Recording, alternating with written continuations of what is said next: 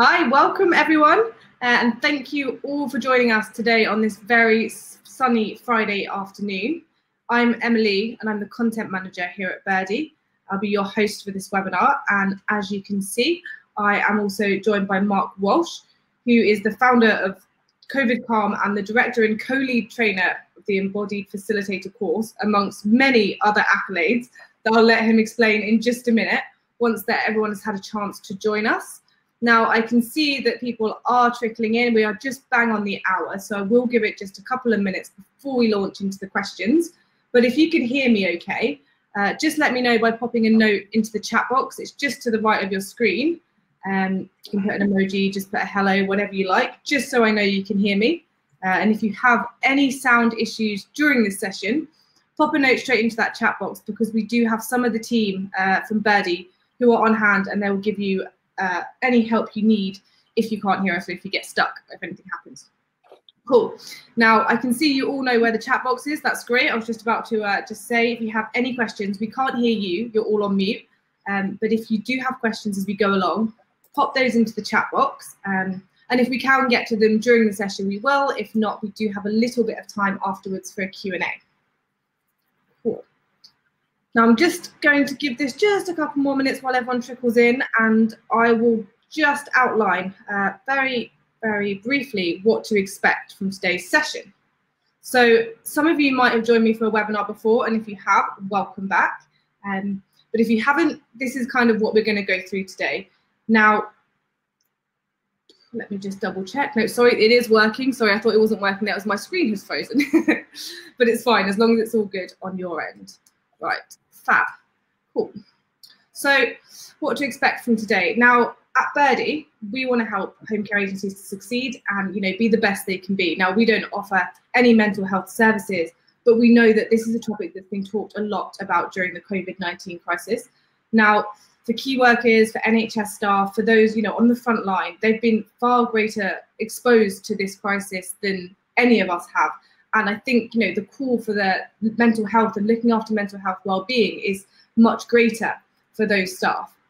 So that's what we wanted to talk about today. Now, at Birdie, we don't have the answers. Like I said, we don't do anything to do with mental health, but that's why we've invited Mark to speak with us today.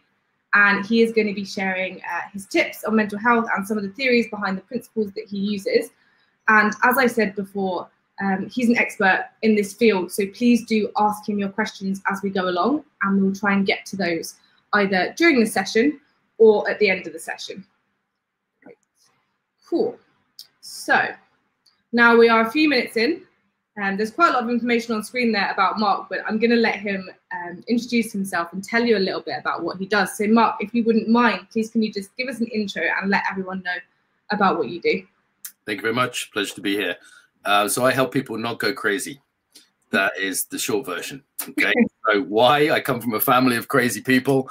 If I use non-politically correct language, it's just I like to speak in down-to-earth terms. That's how my mom would talk about it.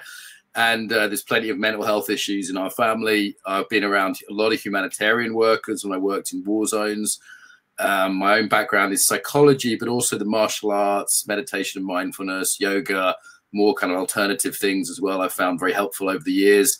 And I've developed a specialism in working with what's called embodiment, which just means mind-body psychology. I'm sure people have heard of mindfulness, so it's an extension of that, really. And I've developed this specialism in helping people not go nuts. So I've worked with all kinds of people in very extreme situations. So when COVID kicked off, I was like, well, this is just daily bread for me. I talked to my colleague, we were both in Afghanistan together, and I was like, this is just a Tuesday. Why is everyone panicking, So now we decided to get practical and help people in practical ways. So that's what I do. That's great. Thank you for that. Cool. So the first question I have for you then, just to launch right on into it, is what is mental health, essentially? How do you understand it? How should everyone else understand it? And why is it so important to take care of it? Yeah, I mean, people could write books on what is and isn't mental health. I think back in the day, Freud said it was the ability to work and love. So what I liked about that is it's like saying, is our mental state in a position where we can work, be productive, but also where we can have intimate relationships, look after our kids, family, all the rest of it. So I think that second part is important too. And I think we could talk about it from a level of pathology. Like, it's not just you could look at mental health just like an absence of mental health illnesses, like, I don't know, post-traumatic stress disorder or anxiety disorder. Or we could look at it as thriving. So what would be the mental state needing for us to thrive, given the conditions we're in, which for different people are different. And I think it does need to be situated as a biological thing. You know, your mental health is not independent from your physical health. If you've ever missed a night's sleep, you'll be quite aware of that. Your psychology is, of course, important. Also, your sociology, your relationships, your environment that you're in. If you're living in poverty, if you've got noisy neighbors, if you've got a baby that's keeping you up all night. I mean, these things are all part of it. So I think we should always look at it within the context we're in, because it's very different if I'm, teaching in a yoga studio than if I'm teaching soldiers in a war zone. It's just a very different vibe and very different context. So I think we should always look at it in context. No, of course, I think that makes a lot of sense. And what you just said there, it's more than just this idea of an illness or something that's going on at the time. Your mental health kind of affects every single aspect of your day-to-day life, essentially, and it can be impacted from physical factors, as well as things going on. So that's a really, really useful point there, and something that I think when we've mentioned mental health before, people have said, oh, I don't have an illness, I'm fine, or things are going well. So a really nice summary there. So thank you for that one.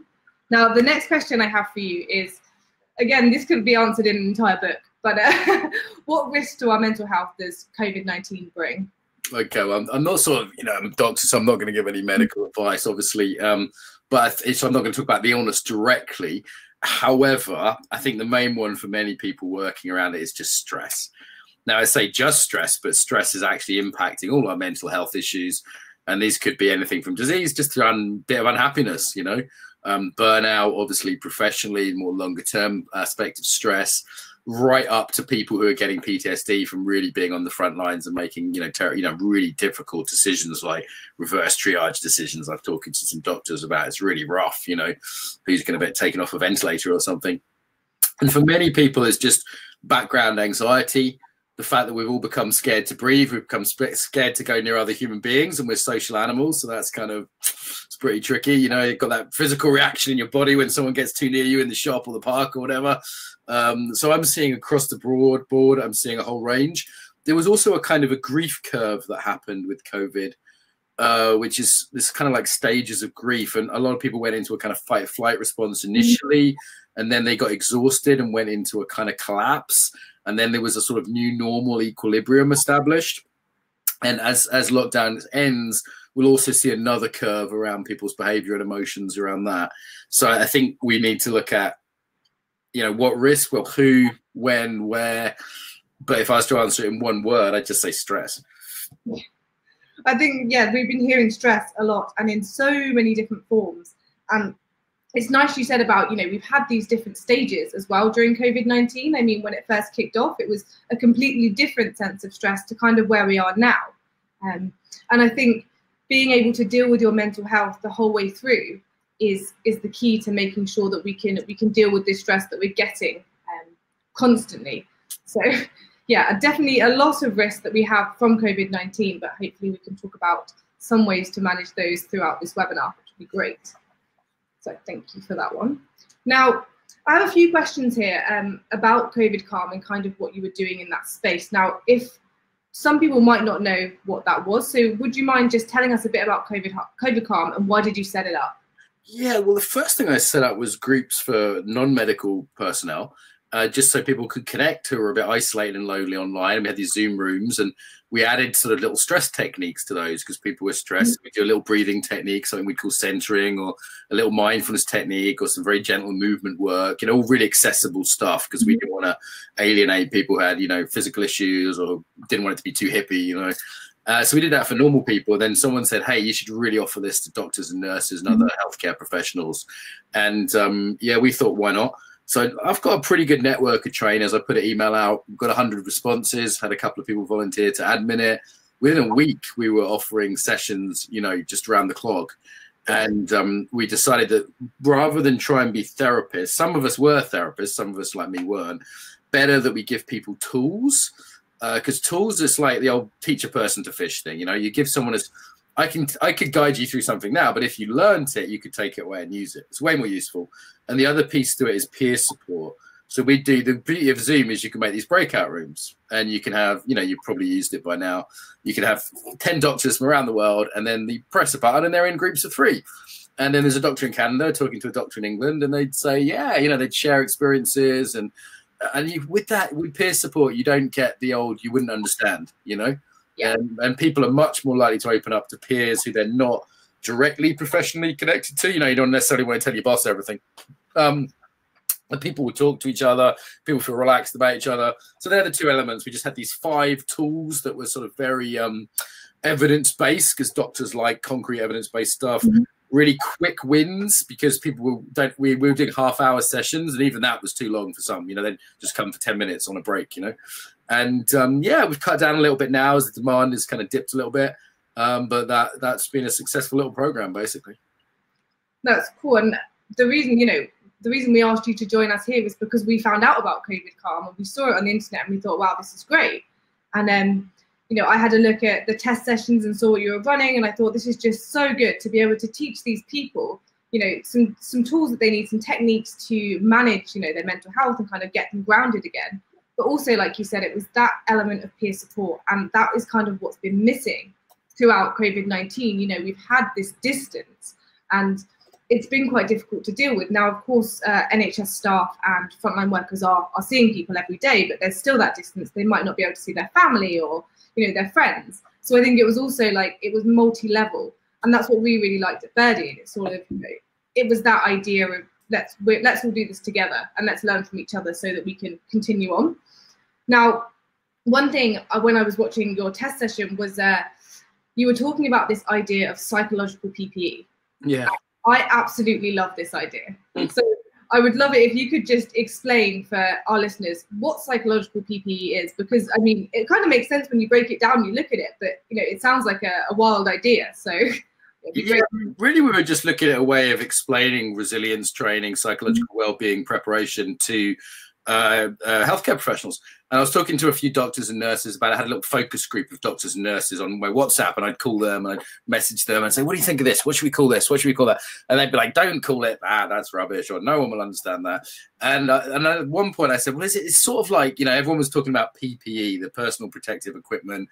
There was this worry the NHS wouldn't have enough gloves or masks, you know, and in some places it was pretty serious worry. In other places it proved not to be true, but it was an issue at the time. It was on people's minds. And everybody knows that with a virus, you put on gloves, you put on a mask, and you're less likely to catch it, right? It doesn't make it, you know, a guarantee, but it's a safety precaution.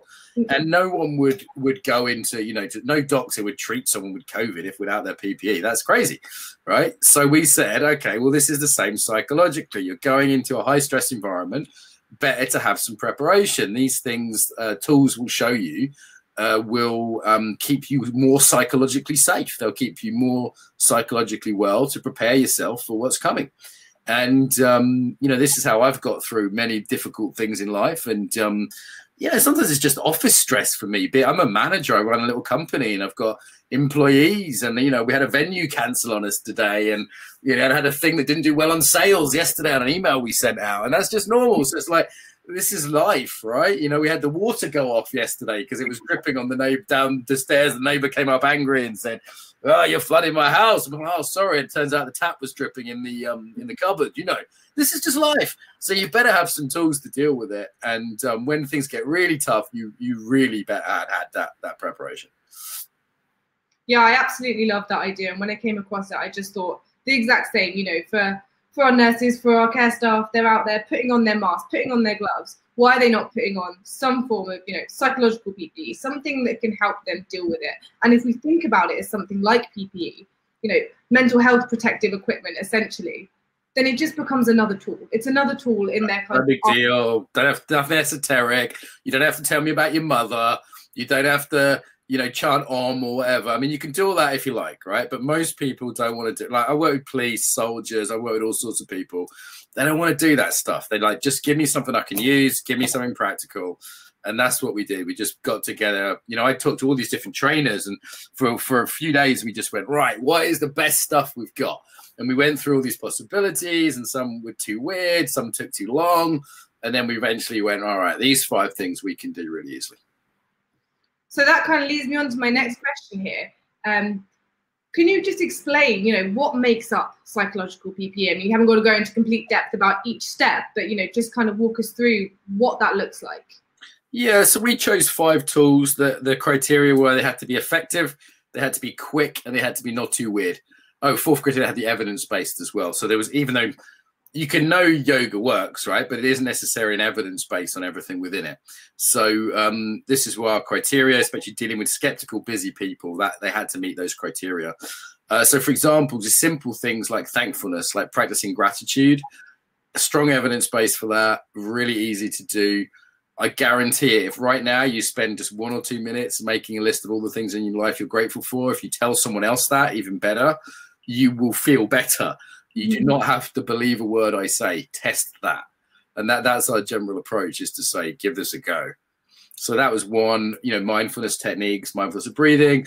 Even just, we're not going to do a whole yoga class, but even just get people like stretching and moving and tapping their body a little bit. People go, oh, I feel better already, you know?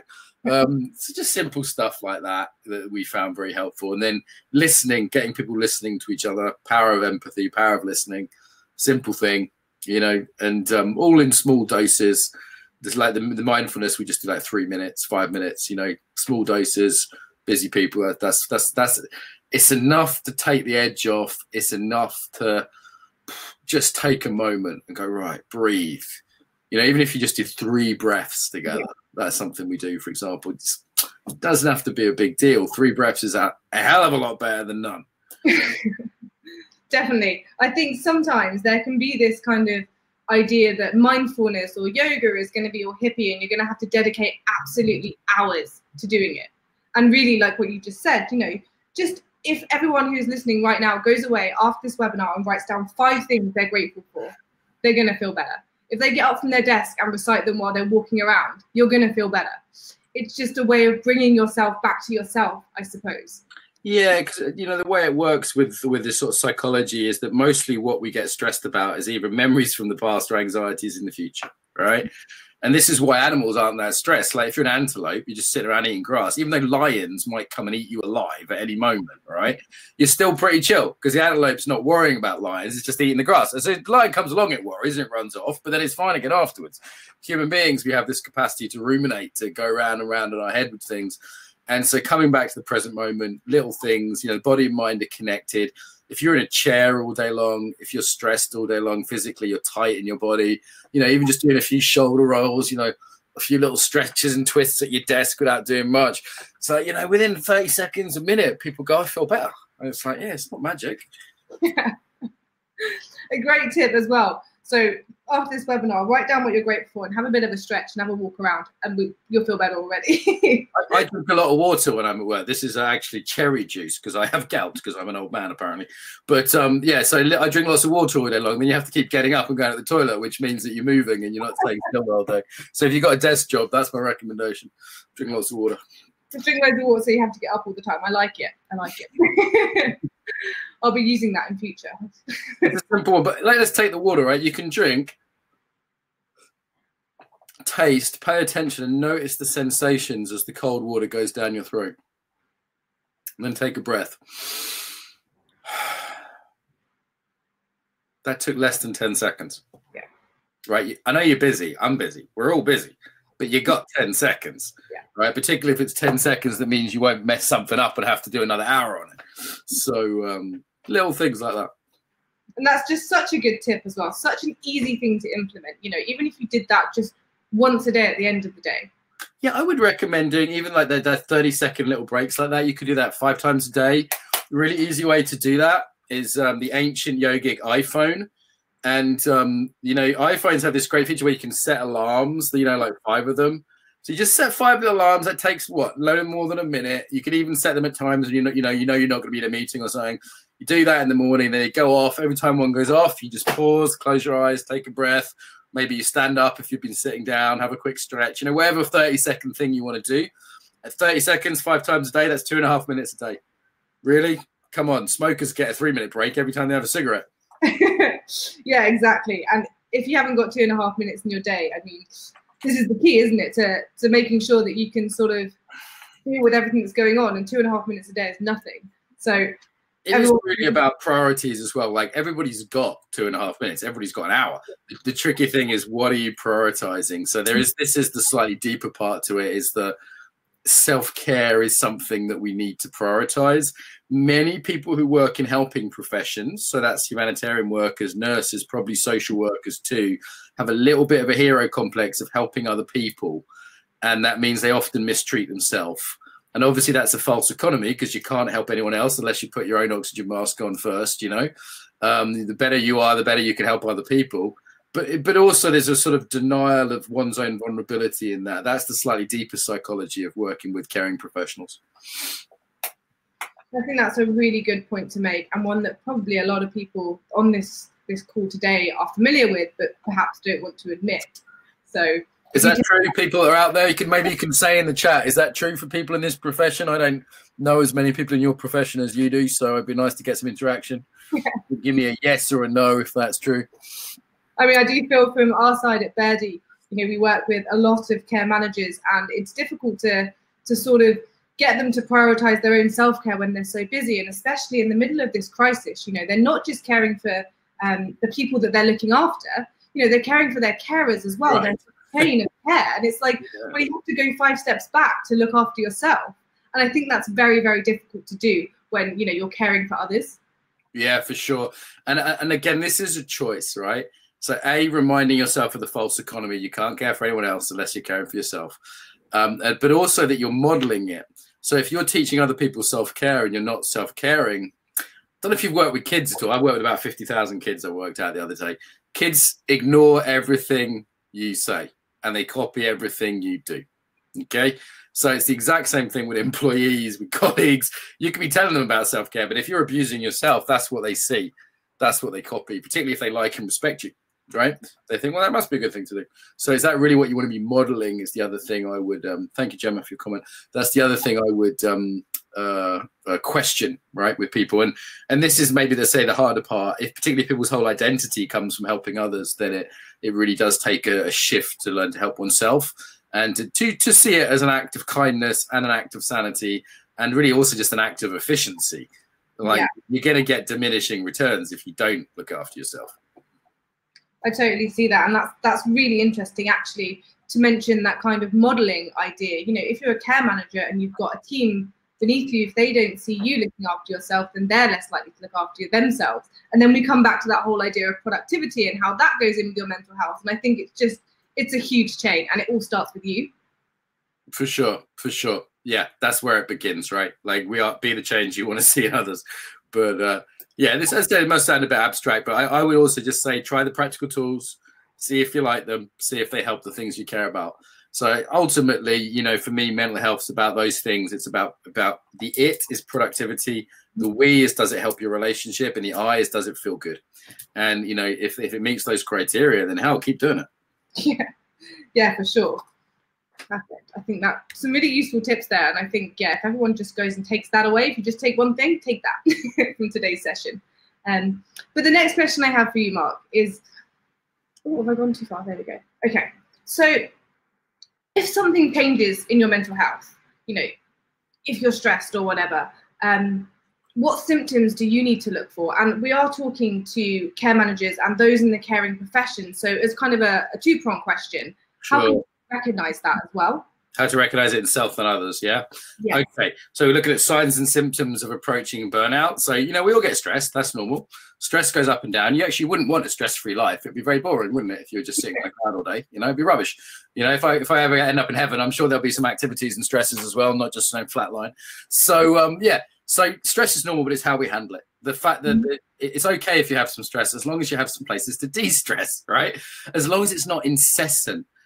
For example, there are some studies on soldiers, and World War I was particularly harsh for soldiers because it was just like you're in the trenches for weeks, days, months, just getting shelled the whole time. It was incessant. It never let up.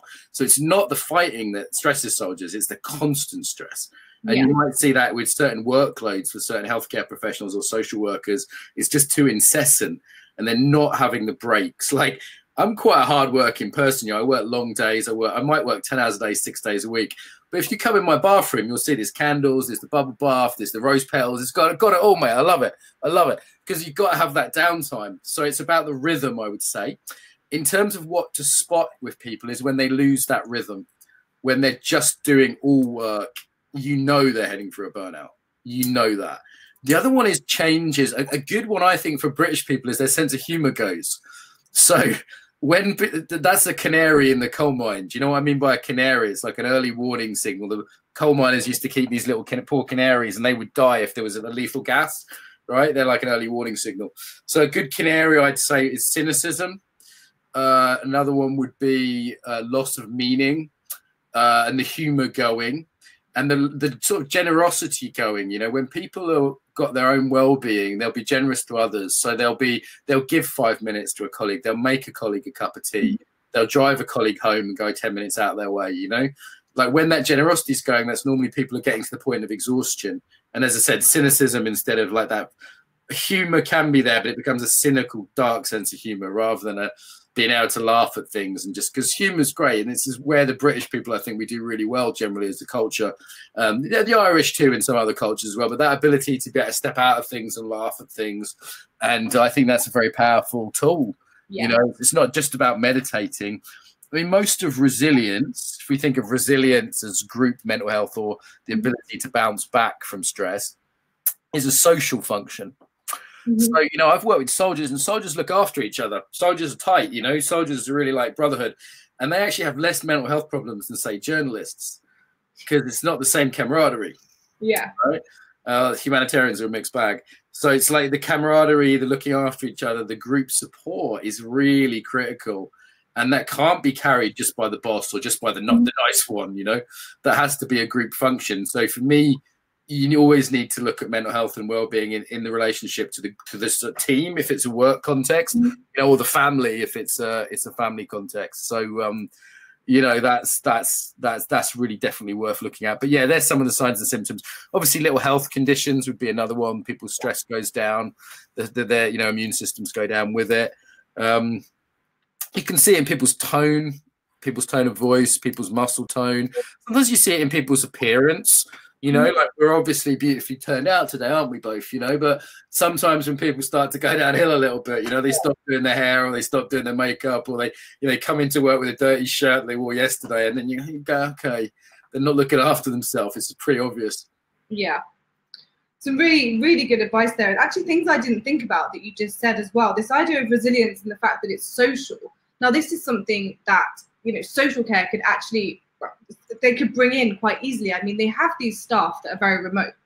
So by kind of fostering these communications and helping to get that social aspect in, I think that's a good way to not only spot when something's wrong, if it's not, you know, going as it has been going, but also a way to kind of keep people together, keep their camaraderie up. And, you know, again, if other people are spotting it, it's not just the manager's job, it's down to those care staff as well.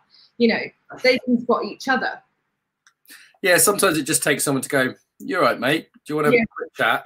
You know, sometimes someone just needs to unload. And I always say there's different ways to help people, right? And some people want one and not the other. So whether you're a boss or a colleague, we all want to help each other. Sometimes it's a joke. Sometimes it's not a joke. It's a good ear, you know, a bit of listening. Give someone a bit of good listening to, you know. Sometimes it's a practical help. It's like, you know what, I was stressed yesterday. The best thing you could have done is fix my dripping tack in the bathroom. You know? It's just a practical thing. Other times it's a hug, you know, it's touch, right? Which may be limited supply right now. Other times it's a compliment. Other times it's a joke. Other times it's a referral. You know, like if I'm talking to a woman and she's stressed about something which maybe I can't really understand, you know, she's got something going on which I don't really have any experience or about childbirth or, you know, a cycle or whatever, I might just give her the phone number of someone I recommend. So, you know, there's different things in different circumstances. And what we tend to find is some people get their favorite thing. You know, the classic is like men always trying to fix problems rather than, what was it, my friend, she was really stressed and she was actually upset because she's broken up with her boyfriend. And her dad came round and fixed the washing machine. The next day he came around and put some shelves up, you know. And he was just really trying to tell her that he loved her and, you know, it's going to be okay. But he wasn't really able to do that emotionally. Yeah. So he was trying to show it practically. So they call this love languages in romantic terminology, but it applies to care languages, basically, is what they are. So it applies to colleagues as well. I think, again, that's a really useful tip for care managers. You know, it doesn't always have to be something emotional. You just have to pick up on those cues. Yeah. And it's getting to know your staff and understanding who your staff are. And again, you know, if you notice that they've lost their rhythm, or you notice that, like you said, the sense of humor's gone, or they're starting to look different. It's not about, you know, pulling them up on that. It's about understanding what they might need.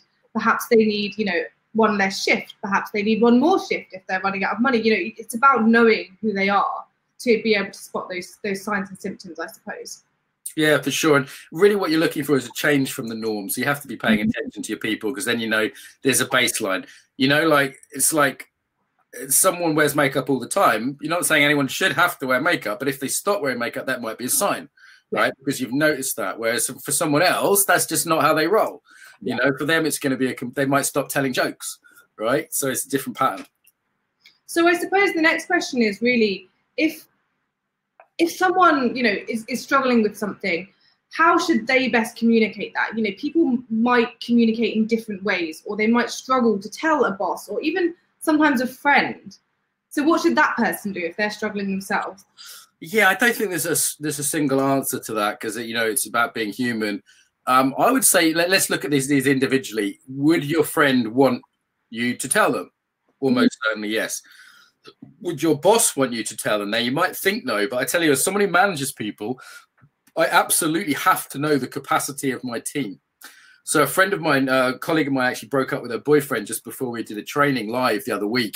And I phoned her up and I sympathized with her, but I also said, how are you doing? Because I need to know if you can go live tomorrow, or if I have to get someone else in to replace you. And I need you to be honest with me. Right. So I was compassionate, but I was also just asking very practically, we're about to go live for 200 people. I need to know if you can handle this. So a boss absolutely needs to know your state, just in terms of your well-being, as much as anything practically. You don't have to tell them all the details or bare your soul. But, you know, and I would say with these things, it's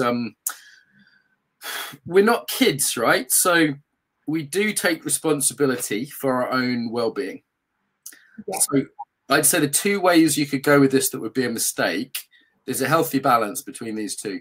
So one mistake would be to become totally dependent, make all your problems everybody else's problems, moan to everybody all the time. So you're a total whinger, total parasite, dragging them down, energy vampire, you know, constantly whining to your boss, taking up all his or her time, you know.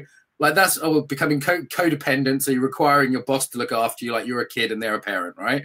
On the other hand, you've got the person who doesn't tell anyone and then explodes, and that's no good to anyone. You know, it doesn't let their own friends support them, who'd be delighted to support them, you know, because people like to give. Do you know what I mean? If you've been a good friend to people, of course they want to help you out back, you know. And it's like if you've got a friend and their mum or dad dies, right? This is something I hope we all experience. Why do I hope that? Because the alternative is worse. The alternative is you dying before your parents, which is far worse. I've seen that. It's far worse. So at some point, we'll have a friend who's one of their parents died. You know, you can offer them different support, right? You can say, listen, do you want me to do some cooking for you? Because you might not be in the mood. Do you want me to just leave you alone? Right now, you've got loads of people around you. But I tell you what, I'll make a note in my diary and I'll just give you a call in a month and see if you want to go have a drink, you know? Like there's different things you can do for people. And I think that's part of this, is also allowing people to do those things for you. Right, because that takes a certain vulnerability, and we're not. I think particularly as British people, we're not always great at that. Definitely not. And I think from that, what I just took is, you know, if you are someone who's struggling, and you need to kind of put yourself in the shoes of someone who's going to help someone else, like you would help someone. So if you have a problem and you raise it to a friend, you know, even if that's just where it goes, if it's just a friend, you tell someone, you would help them if they were in your shoes. That's a really good frame. So when I'm working with a soldier with, say, PTSD, and he's embarrassed to tell me about it because he feels ashamed, I say, well, if a friend of yours had these symptoms and couldn't sleep and was drinking too much, and, you know, what would you tell him? You know? And then they tell me, well, I'd tell him not to be so silly. You've got to talk about your problems. I'd say, okay, you know, let's do that then. You know, or just to put that frame on yourself, how would you look after yourself if you were a friend? Like if a friend lent you their car, you wouldn't smash it up, right? You wouldn't key it. Yeah, there's a lot of people key in their own life. Do you know what I mean? Smashing up their own life. So if you just, and And for like, sometimes you hear the Americans talk about like self-love, you know, and that's a bit much for some British people. So I just go self-politeness, you know, self-civility. Just don't mug yourself off. Just treat yourself with basic respect, like you would a friend. Not even a friend, like a stranger in the street that you didn't hate. If you can't manage that, you know, just be polite to yourself, be decent to yourself, be civil, you know. Like people are like, I always joke to my wife, I say I'm self-exploited. I said, if any boss tried to get me to do what I do to myself, I'd tell them to get lost. So I think that's an important thing, is we treat ourselves like a friend and don't exploit ourselves. Yeah, no, really, really good advice there. I think if anyone who's listening has any examples of any times, you know, they've helped their staff or been in any of that situation, they want to share it, please do that in the chat. Again, this is meant to be collaborative and you guys can ask any questions or tell us anything. So definitely pop that into the chat box if you have anything to share on that topic. Cool. So the next kind of bit that I want to talk about is, so not just your top tips, so that's what's on the screen right now. There's a bit more to this. But as we said before, stress is a really, really big one right now during COVID-19. Now, we've spoken about some things that people can do about this, and some sort of, you know, breathing exercises, have a stretch, they can tell people. If you're feeling okay right now, and you know you're not feeling stressed, and you know as a care manager maybe your staff don't seem to be stressed, what are the best ways to sort of maintain this equilibrium, I suppose, if you're feeling okay? Yeah, I mean, it's like any form of health, right? You don't start eating healthy when you've become chronically obese, right? It's like you don't wait until you have a heart attack to reduce your stress. Like, this is just built into your day. So I would say it's maintaining mental health, improving mental health, thriving if you're doing okay. Don't wait till you got a problem, which is a very human, very normal thing to do. But to treat it as part of your, it's like washing, right? You don't have a shower once a year when you suddenly get a skin disease, do you? You just regularly wash, right? You know, or when your wife divorces you don't think, oh, maybe it's time for a shower. It's just you built it into your day. So I have a shower or bath once a day, right? If I swim in the sea in Brighton, I might not. You know, I might skip a day, but I'm not going to skip 5 days. Like, go to Glastonbury Festival, that would be about the maximum, wouldn't it? But I'd say the same thing with mental health. So you need to have a routine. And that might be, you know, 10 minutes meditating in the morning. It might be walking in the park on your lunch break every day. It might be yoga twice a week. It might be, you know, you always get really good sleep at the weekends if you can't get it in the week.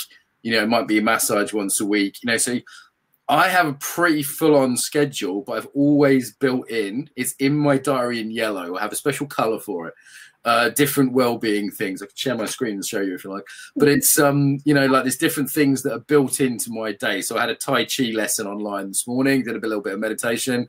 Had a pretty full-on day. I've got a couple of nice things planned for this evening. I've got a walk in the park planned while I'm on a coaching call after this, and a couple of other bits and bobs planned. And, you know, it just means that it's part of my day and it sustains me.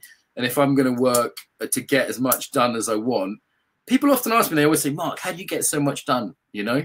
And I'm like, well, I rest really well. You know, like that's basically the secret. So, yeah, I think you've got to build things in terms of your own life, but then even better as part of your team, you know? If you're having a team meeting, why not start that with 3 deep breaths or 1 minute of quiet, 1 minute of silence before you start the meeting? Yeah. Put it on a timer, 1 minute. Yeah. Like just give everyone 1 minute to go, oh, before the meeting starts. Yeah. Or at the end of the meeting, appreciations. Do 1 round of appreciations in the meeting. What do you appreciate about each person in the meeting? I was going to ask you that, and, you know, say it's great if everyone can kind of do this themselves, but, you know, as a manager, or as someone who's managing people, how do we then keep that within our team? So we've got that idea of, you know, just beginning of a meeting, 3 deep breaths. And then I love the idea of a round of appreciation. That is something that I think care managers and social care workers that spread out could easily do that. You know, they could even, they could send it via WhatsApp. You know, it could be a Friday thing. Happy Friday, everyone. Send a round of gratitude. Don't end a meeting or end a week with people feeling underappreciated and miserable. You know, people leave jobs because they feel underappreciated by their managers and their colleagues, not because they don't like the job. Most people leave their jobs because of their managers and their colleagues. Yeah, primarily their managers, actually. So that an appreciation is one that costs nothing. And it has to be sincere, right? You can't do it as a manager as a technique, you know. John, you are great. Sarah, you are great. You know, it doesn't work. You know, it's actually about tuning in and going, what, you know, even people you don't like, there's probably something you respect or appreciate about them. So it doesn't have to be fake. Yeah. So building systems in and modeling. So they're the two important ones. So you build systems and structures because you'll forget. So you make it a norm that every meeting starts with 3 deep breaths or 1 minute of silence or ends with 1 minute of appreciations. You know, every Friday you go for drinks or whatever. So you make it norm, you make the norms established and you model it. They're the two most important things. Super, super useful. And again, these tips that we're sharing with you, they're not groundbreaking. They're not, you know, it's not something weird that you have to do in a team. You can go away and on Monday morning you can start with these. You know, you can start with your weekend, get it going. Listen, the thing is, we all know this, right? We've all read the books, we've all heard the advice. You know, everything I'm saying, there's probably only 20% of it that's new to people. 80% of it they've probably heard before. That's fine. And the reason they've heard it before is because it works. You know, like I'm not going to tell you something that isn't going to work. And it's putting it into practice. It's one thing hearing about it. It's another thing doing it. You know, you have to actually get up that 10 minutes earlier to meditate or, you know, book that yoga class in. And there's ways you can help with that. There's things you can do. You know, I like to book sessions with like my PT once a week now. She's allowed back out, you know, and I know she's going to be in the park waiting for me. So there's no getting out of it. You know what I mean? So. No, definitely a good idea to build that in. And I think for our office teams as well. So the carers out in the field may have, you know, they've got a structured day, but they might not be looking at a calendar all day. But for your office teams, if you can build that into their day, you know, if you have a team meeting once a week and you build a couple of things in, just start small. You know, one thing next week, keep it going, make it a routine, then maybe you can add something else. Then maybe you can add something else. And if your team is seeing you doing those things, if your team is seeing you on a Thursday evening doing yoga, they're going to think, oh, okay, maybe that is worthwhile. Becomes normal real quick. Like, let's take you do the centering exercise. It's just like a breathing mindfulness exercise at the start of every meeting, for example. You know what? The first time you do it, people will raise an eyebrow. And then the second time they'll remember that it was good last time and they won't mind. And the third time they'll be telling you to do it. Yeah. It's like, hey, Mark, maybe you should do that centering thing. You seem in a bad mood. So it's like pretty soon these things become culturally normal and, you know, you don't have to worry about it. It doesn't seem weird. Yeah, I totally agree. Now, let me just, so if anyone has any questions, please do pop them into the chat box because I would love it if, if we could. Good. Any question is a good question. Any question is a good question. Make it relevant. Like, what do you really want support with or help with? Make it relevant to your life, your kids, whatever you want. Got a little stretch, practice what I teach while we're waiting for the questions to come in. Yeah, we can have a little. But to stand up every half hour at least. You know, that's 43 minutes sitting down. That's a long time. Yeah. It's not good for you sitting down. Okay. No questions? Maybe everyone is just busy doing some mindfulness, some breathing and some stretching. And they're probably doing the washing up and they've got this going on in the background. That's normally what's going on, but that's all right. We're all busy. It's fine. I mean, we will be sending the recording of this webinar to everyone who signed up, so they'll have these tips and also a write-up, so they've got those to use. But no, I suppose if there is no questions in that, it's very, very quiet today. I think it's Friday afternoon. Everybody probably. You know, the sun's out. People probably booked in for this. They thought that sounds useful, and then the sun was out. They thought, you know what, I'm going to go to the park instead. And then they'll watch the recordings later. So that's all right. That's fine. You know, it's fair. You probably made the right move to go to the park, people who are watching this later on. I don't blame you. No, I'm looking out there longingly. And you've got a walk in the woods plan, so that'll be lovely. I'll walk in the park near my house. Yeah, I've got a coaching call. But what I do is this is an example of how I manage my stress, right, without taking any extra time. So I have coaching calls as part of my work. That's a normal thing that I do. But I say to all my clients, it's going to be audio, not video. And I'm going to be outside. I hope you're okay with that. So I get their agreement. And then I just go for a walk around the park near my house. So I get my, 2,000-3,000 steps in easily doing that. Get a bit of exercise, get a bit of sun, get a bit of fresh air, get out of my stuffy office. And I still do my coaching call. So it doesn't cover any time. I haven't taken an hour out of my day. I'm just incorporating it into my day. I'm a strong advocate of that. I do that every single lunchtime. I go and do my to-do list while I'm walking around the park. Right. I'll call my family while I'm walking around the park. Yeah, why not? Why not? And one thing I would say is don't wear noise reduction headphones when you're doing it, because I was like, I couldn't hear my voice. I was just shouting on my calls, and then people at the park would keep looking at me, and I realized I was shouting. I had the noise reduction headphones on. I couldn't hear my own voice. So that's the only bit of advice I would have on that. Do you need to register to use COVID Calm? No, just rock up. Just rock up. That's fun. We'll share that link with you. It's covidcalm.org, isn't it? Sounds right. And there's a few sessions a day now, and they're different time zones and things. You don't have to register. You just drop in, and yeah, you can rock up. Even though they'll probably say, for healthcare professionals, but you can still join in. If you've got a different job, whatever, that's fine. And yeah, there it is. Okay, so I recommend you go and check that out. Like I said, I did tune in and found it extremely useful, even though I'm not a healthcare professional. Even just watching the test session were a lot of things that I can use in my office life, There's some videos as well, free videos of some of the techniques that if you want to practice some of those, and you can find them on YouTube and wherever as well. Okay. Should we leave it there? Looks like people have, unless you've got any questions, I'm happy to answer any of your questions as well. I don't think I have. I've asked you all of my questions. I think you've really, really helped me kind of, put this into perspective. I was on board with a lot of the techniques anyway, but now we've spoken them through and sort of, put them against some real life examples. I think that was really useful for me, and I hope it was really useful for everyone who joined us. It's very professional, wasn't it, everyone? Very professional. Yeah.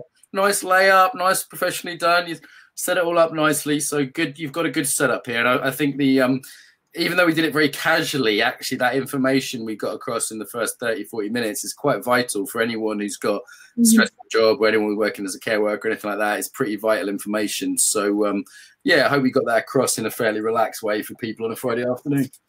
And I will send the follow-up email to you guys with the link to the COVID Calm, the drop-in sessions, also just a summary of everything we went through.